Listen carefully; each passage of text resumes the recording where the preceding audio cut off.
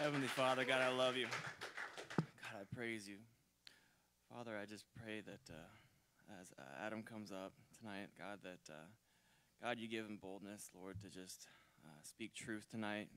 Father, I pray that you speak through him. God, I pray that you are the one that gets all the glory tonight. Father, we love you. It's in Jesus' name. Amen.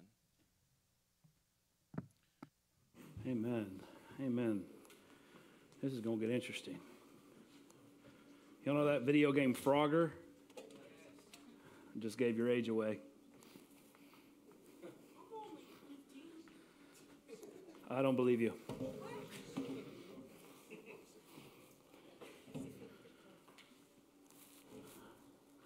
All right. Hey, can we give them another hand, please, man? That's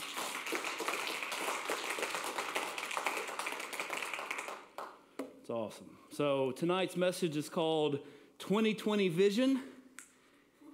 Pick it up when I'm throwing down. Art credit to Bruce Stanley. Thank you, sir. That's good. And I just wanted to, this is going to be a disaster right here. I just wanted to, every year in January, I want to recast vision because a mentor of mine said that vision leaks. And I want to recast vision about what we believe about addiction and why. Not only that, but we're going to talk about some of the new stuff that S2L's doing. Is it doing it again? It's good.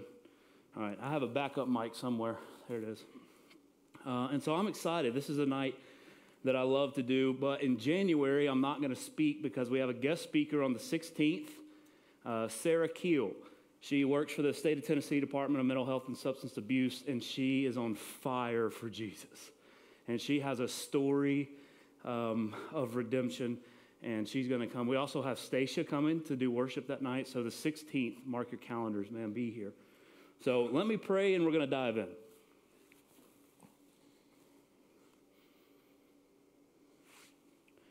Father in heaven, as we gather this Thursday, just the day after we celebrated your gift to the world, God, I pray that our minds and our hearts, we could focus here. God, I ask that you speak through me, make little of me, God, and more of you. God, I pray that you are pleased with what we're speaking about. God, I pray that as your word goes out, I pray that people respond. God, I love you, and I praise you again. God, make little of me and more of you. In Jesus' name, amen. So let me break this down. Here is the vision of S2L. Our vision at Spring to Life is to see addictions. Is it doing it? It doesn't sound bad? Good. Our vision at S2L is to see addictions exchanged for a life liberated in Christ because the appeal of sin is no longer desirable. Here's our mission. It is the mission, duty, and purpose of S2L to illuminate the life of freedom that is offered through Christ using biblical training, innovative pastoral counseling, licensed professional counseling, medical supervision, certified peer recovery specialist, and residential discipleship for anyone suffering from addictions. Now, these have been altered a little bit over the years, but these are our foundational truths, and we're going to break down why. One of the things that we've added this year is called the non-negotiables. Anybody ever heard of non-negotiables? To be honest, I heard it from, I want to say Tim Tebow Foundation. And I just saw it and I was like, you know what? We need to have some things that we are going to stand on that we're not going to waver on. You heard Bruce talk about it last week in his message. So these 5 things are something that S2L came up with this year that we will not waver ever. These are our non-negotiables. Number 1. S2L will stand on the Word of God without compromise. Here's what that means. We will turn to the Word of God as an absolute standard of truth. Why? Because we know that addiction is not a surprise to God. And He's given us His Word to set us free, and it's sufficient for finding freedom from bondage. Here's a passage, it's not up here. And then you'll know the truth, and the truth. Okay, well, here's what Jesus says about that in John 17. He says, sanctify them in the truth. Your word is truth. So we're going to stand on the Word of God. Number 2, non-negotiable. S2L's recognition of Christ as the center of our integrative program. We will not incorporate partnerships, medical or therapeutic practices, behavior, or individuals who threaten compromise to the integrity of that non-negotiable tenet of our mission. Here's why. Colossians 1, 17 through 22. And he is before all things, and in him all things hold together. And he is the head of the body, the church. He is the beginning, the firstborn of the dead, that in everything he might be preeminent. For in him all the fullness of God was pleased to dwell, and through him to reconcile to himself all things, whether on earth or in heaven, making peace by the blood of his cross. And you who once were alienated and hostile in mind, doing evil deeds, he is now reconciled in his body of flesh by his death, in order to present you holy and blameless and above reproach before him. Non-negotiable number 3. S2L's commitment to a doctrine of Christian servitude as leaders, practitioners, and teachers and staff and students. The commitment to serve the ministry, our brothers and sisters, and a greater good as a whole is not compromised for individual gain or agenda. Joshua 24:15 says this, and if it is evil in your eyes to serve the Lord, choose this day whom you will serve, whether the gods your father served in the region beyond the river, or the gods of the Amorites whose land you dwell. But as for me and my house, we will serve the Lord. Non-negotiable number 4. S2L will never judge the circumstance that led someone to us. We will never treat someone differently because of the circumstances or actions taken that a life of addiction has caused. We know that people coming to us most of the time are in the darkest season of their life. Galatians 6 says this, brothers, if anyone is caught in any transgression, you who are spiritual should restore him in a spirit of gentleness. Keep watch on yourself, lest you too be tempted. Bear one another's burdens and so fulfill the law of Christ. And here's non-negotiable number 5 that we will not waver. S2L will teach that identity is found in Christ and not your past. We know that identity is so important in everyday life for all people. We teach that our identity is in Christ and Christ alone. To believe that you are always going to be an addict or an alcoholic or announce yourself as such is antithetical of the Word of God. See non-negotiable number 1. That's what I put. 2 Corinthians 5, 17 and 18. Therefore, if anyone is in Christ, he is a new creation. The old has passed away, and behold, the new has come. All of this is from God, who through Christ reconciled us to himself and gave us the ministry of reconciliation. Those are our non-negotiables.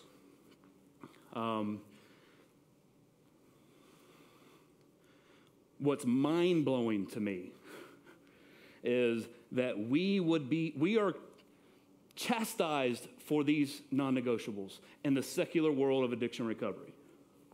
Chastised. We're on the outer skirts of this. The opposite is taught, and it doesn't make sense to me.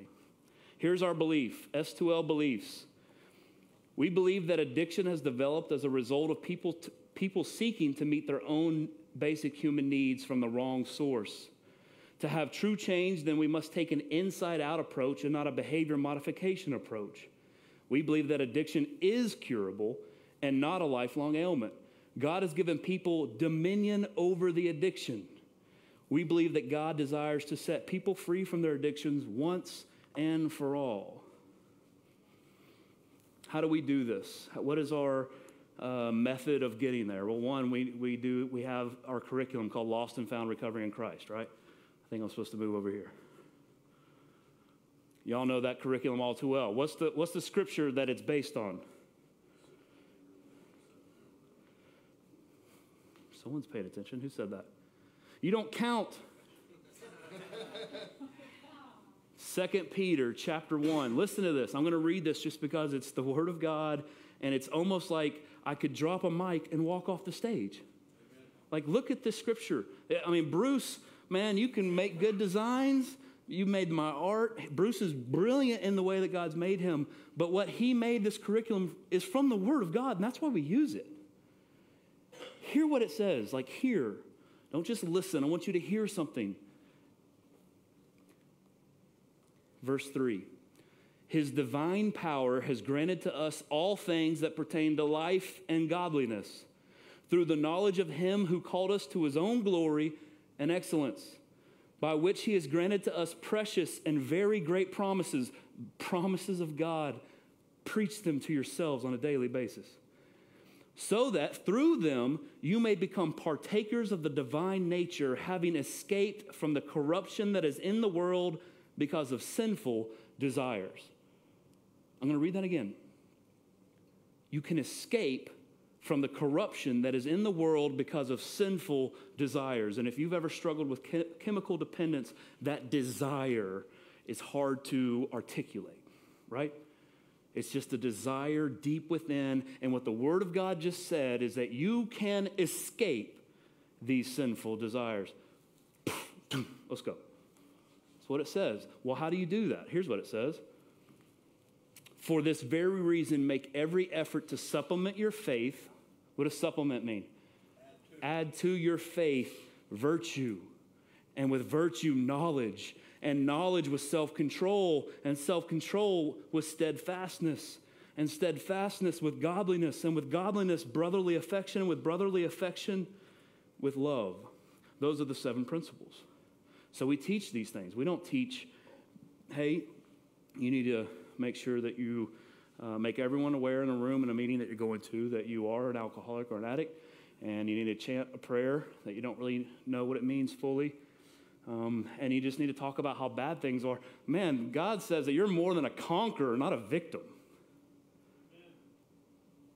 And if we believe this, that we can escape these things, then there is freedom in Christ. So we proclaim it, and we're on the outskirts. But it's true.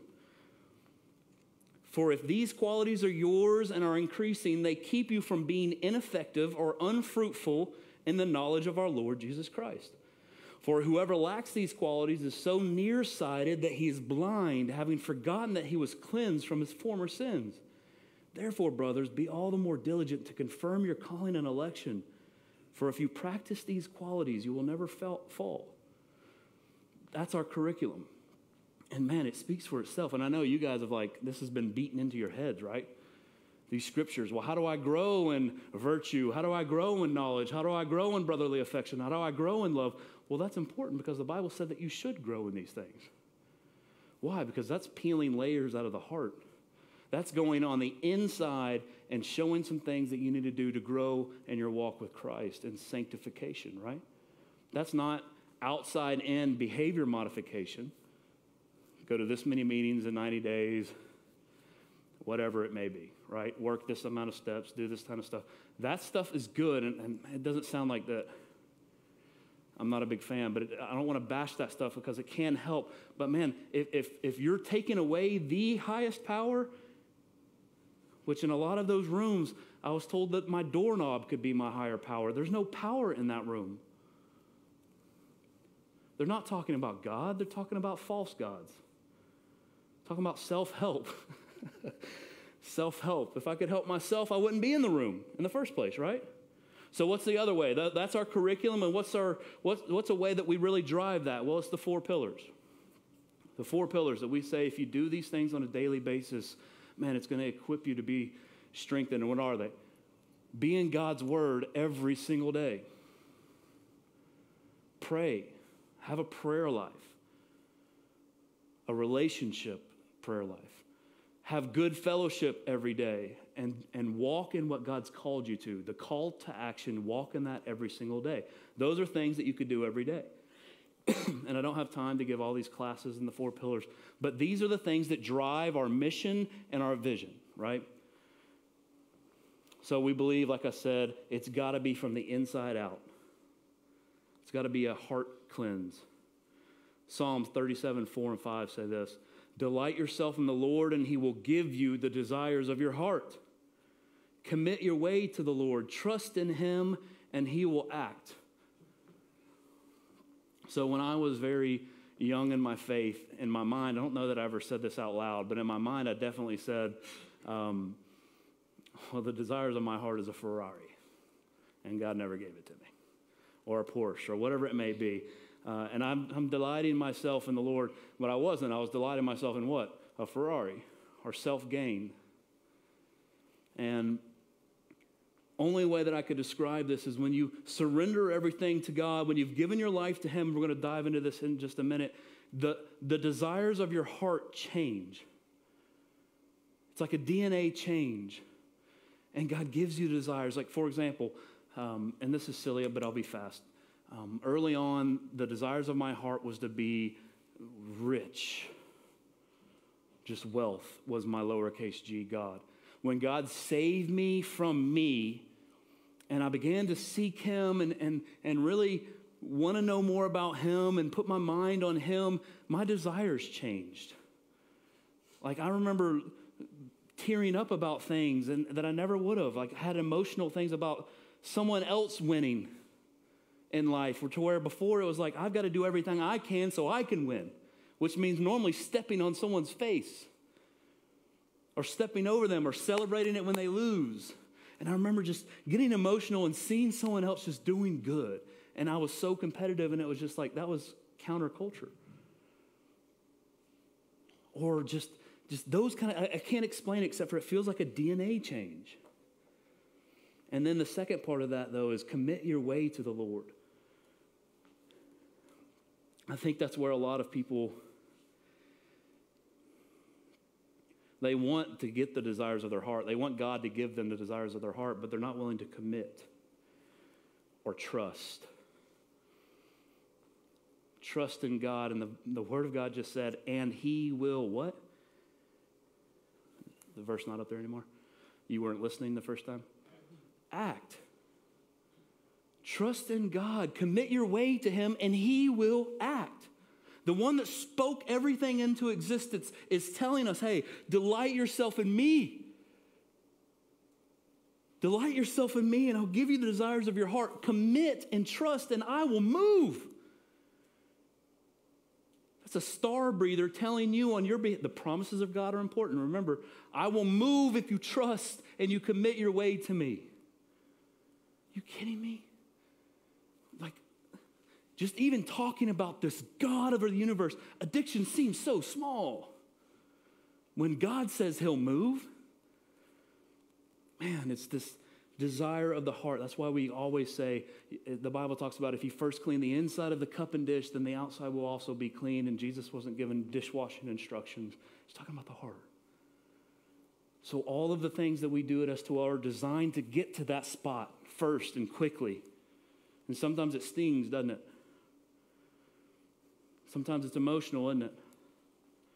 But get there quickly and let's clean the inside out. And how? Not by legalistic or religious type things. You give it and you clean it by giving it to the Lord. You can't scrub it. It's got to be washed by God. All right, well, what about all of this once and for all stuff? I don't know about that. I've been ingrained in my head that I'm an addict, and once you're an addict, you're always an addict. Yet we don't say that about any other situation, do we? Romans chapter 6. For the death he died to sin once for all. But the life he lives to God. So you also must consider yourselves dead to sin and alive to God in Christ Jesus. Here's a big sentence. Let not sin therefore reign in your mortal body to make you obey its passions. It sounds like an option, doesn't it? It sounds like you've been, as a believer, what Paul's saying, that there's options. Let not sin reign in your mortal body. Why would he put that in there if you had no choice and you're a victim? I'm powerless. I'm powerless. No, he's saying don't let it do this. And we're going to talk about how in a minute. Let not sin therefore reign in your mortal body to make you obey its passions. Do not present your members to sin as instruments for unrighteousness, but present yourselves to God as those who have been brought from death to life. That's what baptism is a symbol. You've been crucified and buried and rose with Christ. And your members to God as instruments for righteousness. And here's an awesome one. For sin will have no dominion over you, since you're not under law but under grace. You will never hear any of the S2L staff say this, ever. Hello, my name is Adam, and I'm an addict or an alcoholic. Again, gosh, whenever we do the vision cast, it almost sounds like we're picking a fight, but I'm going to shout it from the rooftops because that is unbiblical. And even if we just take faith out of it psychologically, what is that doing to people? This is an epidemic. People are dying.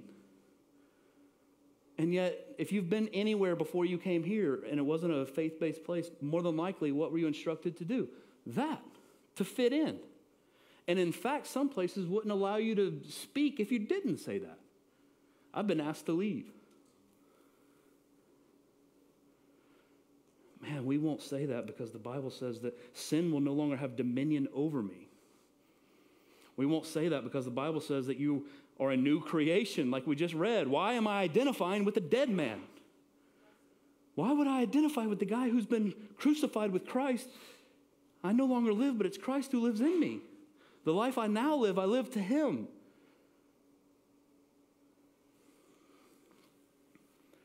So then I'm not an addict. That guy's dead. He's passed away. The old has passed away. Now, what we're not saying is that part of our life didn't exist. We're not saying that the people and the things and the circumstances and the situations that you created in an addiction didn't really happen. And guess what, man? The consequences are real.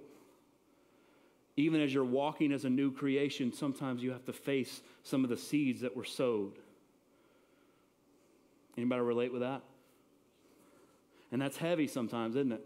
Man, I'm not that guy anymore. Like my DNA's changed. That disgusts me now, but I still have to deal with financial, relational, all of these things. And that's the truth. I'm not ever going to say that that's not the case. Yeah, you're going to have to deal with these things, but the good news is what? Man, you have one walking with you now. You have the knowledge that you're not that you can begin to make some sort of amends in life. And sometimes you can't. But that's when the Word of God and what God thinks of you has to outweigh what people think of you. Man, the day after Christmas, we're here talking about 2020 vision, and I'm going to call all of us to some action here at the end, but I want you to know the promises of God are important. Preach them to yourselves daily. Daily.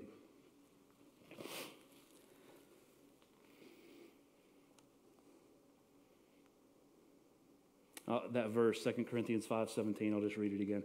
Therefore, if anyone is in Christ, he is a new creation. The old has passed away. Behold, the Greek word behold is ido or ido, E-I-D-O. And that just means literally, it means an observable, objective fact is about to be stated. So behold, a fact, objective fact is about to be stated. And then he says, the new has come.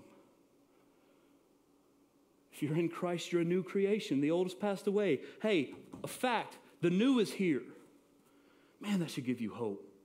Especially with looking back 24 hours and celebrating the birth of Christ and that he came to give you this hope, this baby. Galatians 2:20, I've been crucified with Christ. It's no longer I who live, but it's Christ who lives in me. And the life I now live, I live in the flesh. I live by faith in the Son of God who loved me and gave himself for me. So what does all of this mean? And I think we try to proclaim biblical truths and then explain them, make them practical. And if you're thinking, you know what, I believe that, I don't feel it though. Know that that's okay. Know that you are where you're supposed to be, and I would even say that you're not in this room by surprise or by chance. In the book of Psalms, it says that God ordained the places and boundaries of time for his word to go out. It also says that you were fearfully and wonderfully made in his image. We weren't made to do silly things, though. We weren't made to bring us glory and to argue about silly stuff and to waste our time doing silly things. We were made to bring God glory. Think about that for a second. How much time do you waste? How much time do I waste doing silly things? And God made you to bring him glory, and he's given you gifts to do that. He says that good works have been made before time for you to walk into, but if you're too distracted online or with your job or with women or whatever it could be, anything that you put above God becomes your God and will fail you, and it's idolatry. Okay, well, still, I believe that, but I just don't feel it. How does this all work? How does this all work? Well, here's how it all works in a nutshell. In the beginning, God created everything. He spoke it all into existence, and then, like I said, he made man in his image. Along the way, mankind stopped wanting to be like God, and they wanted to be God. And that's the great blasphemy of the universe. And before we get upset with Adam and Eve, we've all participated in sin. Actively participated in sin. So we've been participants in this blasphemy of the universe. And so what God says is that you must be perfect. In Matthew, Jesus says, here's the standard: be perfect. Your Father in heaven is perfect. You must be perfect.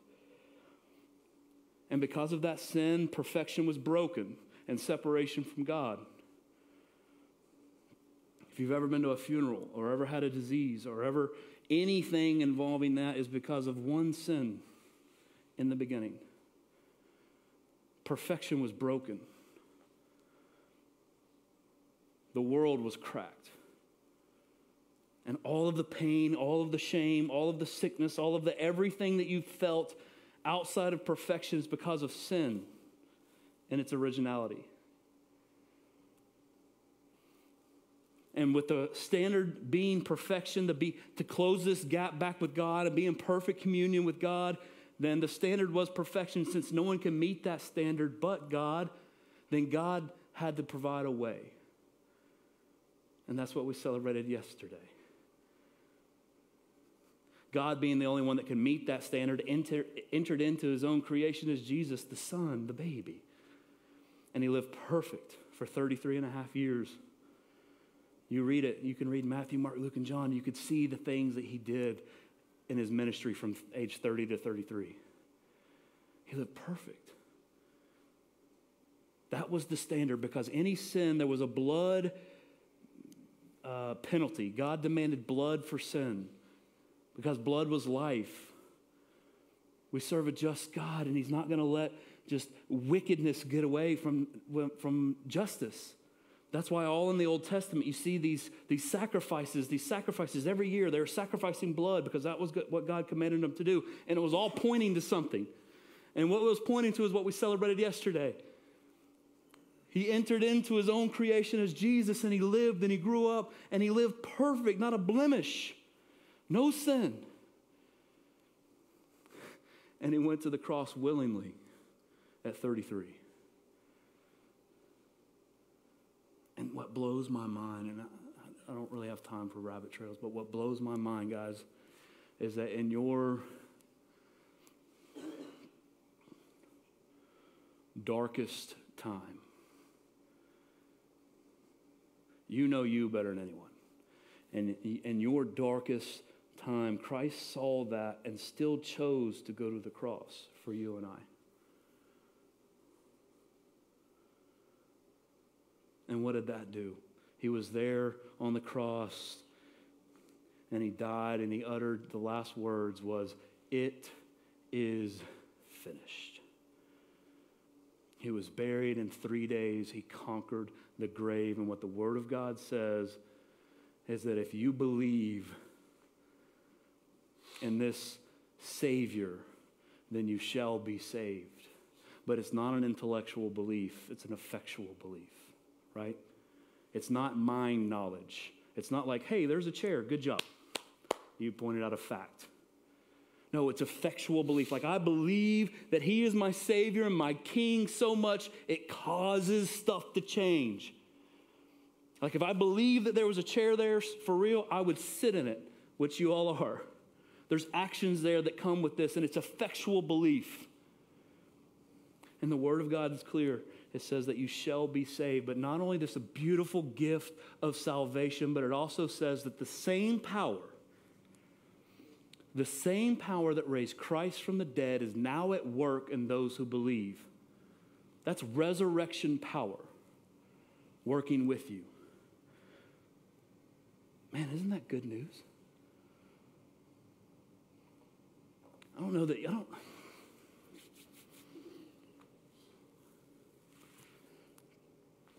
gosh, I get in trouble so much for saying silly things that, not really trouble, but I'll get an email occasionally of someone, I just disagree with what you said about addiction. But I'm telling you, when we're talking about the power of God, and He is your King and your Lord and Savior. Lord means He's your boss. You get that, right? So often people say, oh, He's my Savior. They don't like that Lord part. Lord's your boss, meaning I do what He says. He's my King. I joyfully do what He says when I can. Sometimes I begrudgingly do, but He corrects me in that. When He is your Lord and Savior and you have this power that raised Him from the dead, the Holy Spirit within you working, addiction is nothing. Nothing. Don't be scared. Oh man, I'm going to go down a trail and get in more trouble. But what this says, when it says that you're more than a conqueror, believe it. Not because Adam said it, because God said it. We can't be victims anymore. We can't wallow around in the shame and guilt because He came and paid for it. It says He despises shame. Yes, you did it. You will have consequences. But you know what? Christ died for it. And if you either are swimming in this pit of shame and guilt, you'll never climb out. Or if you're wearing a mask, acting like it's not there and just, hey, brother, that's good. Either way, you're acting as though the cross didn't count for you. Start believing and preaching the promises of God to yourself. Why? Because it has power. It has power to overcome sinful desires, which gets us all in trouble. Gets us all in trouble. I'm way off my notes. But that's just the gospel. That's just the gospel. 2 Corinthians 5:21 is just a beautiful sentence of the gospel. It says this, for our sake He made Him to be sin who knew no sin, so that in Him we might become the righteousness of God. For our sake, remember that standard's perfection, righteous perfection. For our sake He made Him to be sin who knew no sin, so that in Him we might become that righteousness. Perfect unity back with the Father. Walk in it. It's not about perfection, it's about progression after your salvation. You will mess up. Why? Because you still live in a fallen world. You still have a fallen nature all around you. But it's about progression.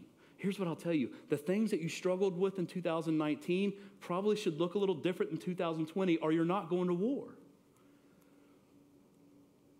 You're playing games with sin. We tell it how it is. I told you it stings sometimes. If you want to play games with sin, then do it. But you have enough history to know that it ends badly, right? But when you've given your life and God rules the throne of your heart, there's freedom. The penalty of sin is erased. The power of sin no longer has dominion over you. And then one day you'll see your Savior face to face, and the very presence of sin will be removed, and you'll be back in perfection, and paradise awaits you. That's why our vision is this. Again, our vision at Spring to Life is to see addictions exchanged for a life liberated in Christ, because the appeal of sin is no longer desirable. When you love Christ so much and you see, like what we celebrated yesterday, what He came to do, like I say this a lot, and I've even heard this before, but it's really mind-blowing that in the nastiness and the darkest place that I've ever been in, that's when the voice whispered through the darkness and light began to shine. And here's what God says to us. In those seasons, He says, I love you. What? I love you. should change something in you. Otherwise, you're playing games. Not perfectly change, but change. Be in the fight. Be in the fight. Hate it. Hate the stuff that you used to giggle about. Hate it. Hate it. Hate the things that had its hooks in you. It owned you. You were a slave. I was. Did whatever it told me to do as often as I thought I needed to. Begin to hate that stuff that Christ died for. Don't play around with it. Don't giggle about it. Don't make jokes about it. Don't make light of it. Put it to death.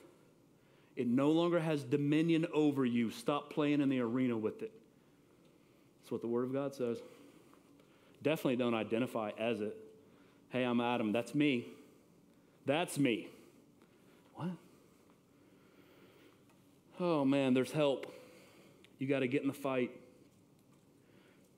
I think the question could come up, and I'm wrapping up. The question could come up, well, how do I don't want to have this desire. I don't want to have this appeal to sin. I don't want it to be desirable. And here's just an illustration that I've used in the past. When I was in college, I had 3 other roommates. And one day we went to a buffet, and I ate something that was not good.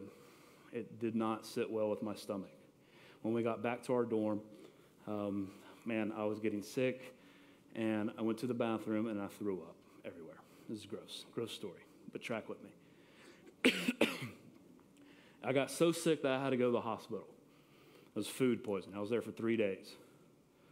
Well, anybody know what college-age boys aren't going to do is clean up after someone. And so when I returned after 3 days, it was my duty to clean up the bathroom. You can imagine. Don't imagine, it's gross. But to this day, I can't eat that food anymore. I'm dead to that food. I saw the vileness that was once in me is now all over the wall, and I had to scrub it and kill it. I can't eat that anymore the rest of my life. That's how sin is no longer desirable, and it's the appeal of it is no longer desirable because you see it for what it is. And when you surrender to Christ, you throw it all up, man. You throw it all out there. You don't hide it. You don't try to have secret sin growing in your life. No, I lay it all out, and it's disgusting to me. I no longer can eat that food.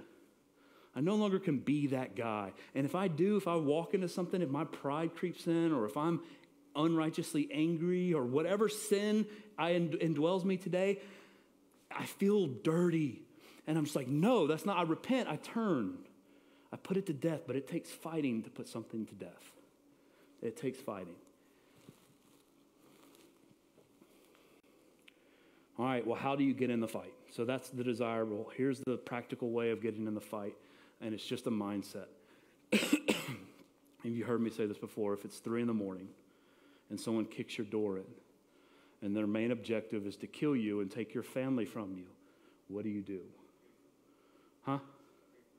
You pray for them? Not me. I'm getting violent. There's always the one guy. I'm going to pray for him, Pastor. Are you? If someone kicks your door in at 3 a.m. and they're going to kill you and take your family, you get violent. You don't invite them to play Madden on Xbox or Call of Duty on PlayStation, whatever it may be. You get violent against that person to protect you and your family. And here's the kicker.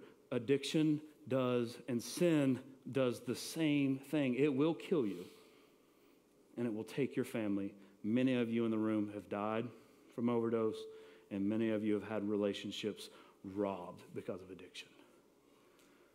Why are you not getting violent? Why are you content with playing Xbox with it? Like it's cute. Not against people, not against the liquor store clerk, not against your drug dealer. You're not violent against people. You're violent against the temptation, the urge, the desire that tells you that, hey, this drink or this drug is the answer today. For my boredom, oddly enough, is a big thing that people use. For my pain, for my fear, for my anxiety, from my life, from blah, blah, blah, blah. No, I put that to death, and I get violent against that thought. I look to God who says I have a helper, and he says that you can escape these desires. God, you say it in your word that I can escape this. I need you right now because this is in my head. And you take that captive, but you've got to get violent. You've got to get violent. Not just block it out and act like it's not there. No, do work.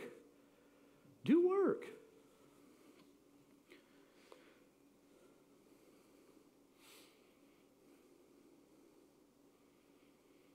I'm going to close with two scriptures.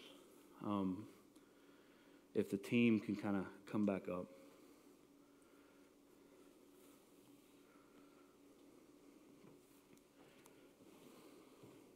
Two scriptures, and then I'm going to have a time of response, okay? And I want to talk to you guys about that. This is Matthew 28, 18 through 20. Very popular. It's called the Great Commission. And Jesus came and said to them, all authority in heaven and on earth has been given to me. Go therefore and make disciples of all nations, baptizing them in the name of the Father and of the Son and of the Holy Spirit, teaching them to observe all that I have commanded you. And behold, there's that word again. Here comes the fact. And behold, I am with you always to the end of age. I've heard this passage preached so many times, and it's normally about missions and missionaries and preaching the gospel and making disciples and doing that. And that is actually the context of the verse. Jesus talking to them before he leaves. But man, get the bookends of these verses. He says, all authority has been given to me. All, not some. The one that breathes galaxies into existence, who commands storms to stop, and they listen and obey. He calls out unclean spirits, and they don't argue. He tells dead people that they're not allowed to be dead anymore, and they have to start breathing, and their heart starts pumping again as he raises Lazarus from the dead. All authority. All authority. All authority. And then the bookend ends with this. It says, behold, here comes an objective, observable fact. I am with you always to the end of age. You're not a victim. Is it scary? Yes, but fear is a liar. Is it hard? Sure. I don't see anywhere in the Bible where it talks about Christianity is easy, or living a life of freedom and sacrifice and loving the Lord is easy. But you know what it does say? That you would have it no other way.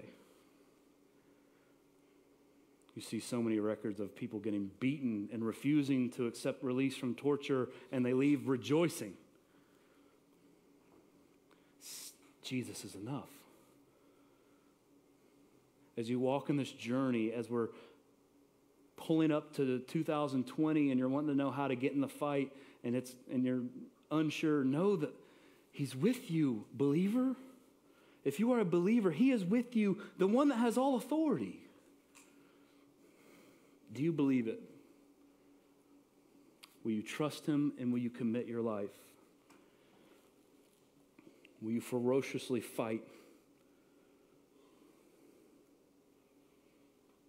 If you would, if you've tasted this freedom, I want you to stand up. If you believe you've tasted freedom, stand up.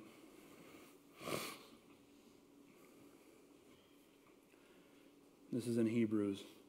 Therefore, since we are surrounded by so great a cloud of witnesses, let us also lay aside every weight and sin which clings so closely, and let us run with endurance the race that is set before us. Look around this cloud of witness. Run the race. Lean on family. Lean on brothers in Christ. Lay aside things that cling. Pointless things. Remember, he created you to bring him glory, not do silly, childish things. Put that stuff away. Watch what happens with your life. Watch how much more time you have in your life when you put away the silly things. You don't have to be defined by your past, described in your present, or hopeless looking to the future. Freedom is yours, and the one with all the power to break chains and set free promises to be with you to the end of age. Stay standing. Here's the call to respond. The gospel's been presented. Our theology and our philosophy on addiction has been laid out. I want you to listen to one woman's response to hearing that Jesus is here, that Jesus is in town. And while he was at Bethany in the house of Simon the leper, as he was reclining at a table, a woman came with an alabaster flask of ointment and pure nard, very costly. And she broke the flask and poured it over his head. There were some who said to themselves, why was the ointment wasted like that? For this ointment could have been sold for 300 denarii and given to the poor, and they scolded her. But Jesus said, leave her alone. Why do you trouble her? She has done a beautiful thing to me. For you always have the poor with you, and whenever you want, you could do good for them, but you will not always have me. She has done what she could. She has anointed my body beforehand for burial. And truly I say to you, wherever the gospel is proclaimed in the whole world, what she has done will be told in memory of her. And that prophecy was fulfilled just then. This woman, there's other accounts and other gospels, but this woman, one account says she was a lady of the night, or a lady of the city, which didn't mean she owned property in the city. It meant her occupation was a prostitute.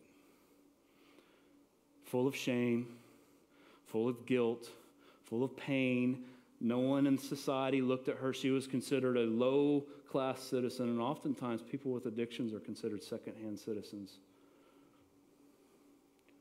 And her response was, I hear that Jesus is in town. I feel the weight of my sin, and I don't know what to do. I know in this culture it's really legalistic and religious, so I'm going to grab the most expensive thing that I own, the most valued thing that I have, and I'm going to give it to him. I'm going to waste it all on him. And she was scolded for it. Now, you guys, we're not asking you to physically give anything, but I think tonight in the time of response as they play the song, you need to lay down some things that you're holding on to so tight. Maybe it's comfortable to be in the pit. Maybe it's your pride. Maybe it's fear. Maybe it's your way. You know how many times everyone has a plan of action and I don't want to hear any advice. I don't want to, just whatever it may be, whatever you're holding on to so tight that's that block between you and Abba Father tonight, break it. Like the broken alabaster is the song that they're going to sing. What's keeping you from God?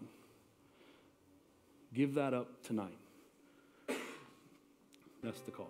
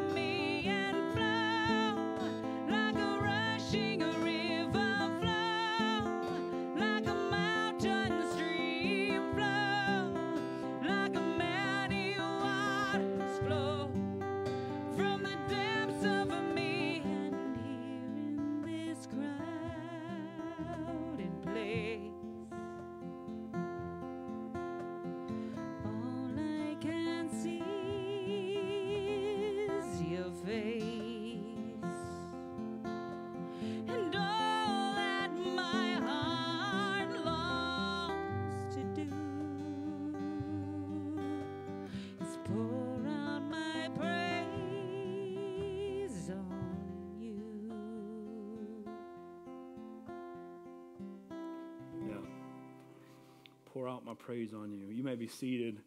Ron actually has another 45-minute sermon he's going to come and give, so you guys buckle in. And then Bruce has about an hour one after that, so it's the marathon tonight. Hey guys, just encouragement. The 26th, as you prepare for 2020, be strategic, spiritually strategic. Get rid of things that have its hooks. Get rid of things that could entangle you or slow you down from running the race. Man, if you have questions, ask. If you need to talk with God about salvation, do that. No longer allow the things of old to slow you down, guys. I'm encouraged by the word and the promises of God that they're true. Now, let's believe it and act with an effectual belief. Let's pray. Father in heaven, God,